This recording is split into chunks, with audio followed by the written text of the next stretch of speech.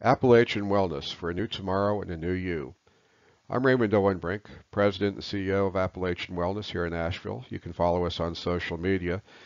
This is a review of the VIP trial protocol, or how to give the first dose of VIP, Vasoactive Intestinal Peptide. First, you have to make sure that the patient qualifies with all the material that we've checked before. The TGF-B1 has to still be elevated. The MSH and C4, ERMI, and HERTSMI2 all have to be within the appropriate parameters.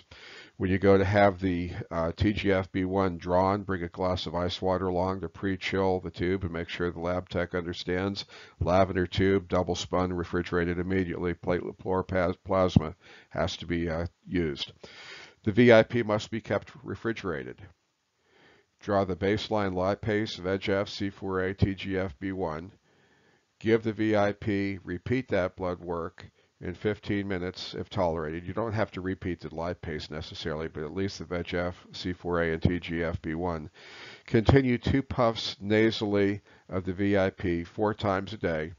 Reevaluate monthly, and don't forget to draw that lipase monthly. In 6 months, the dose could be replaced from 4 times a day to twice a day, and then slowly to once a day, providing there is no re-exposure.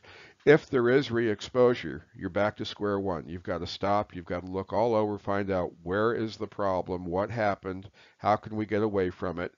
Use the cholestyramine, use the well-call, use whatever else is necessary depending on what your doctor tells you have to take, and just be patient.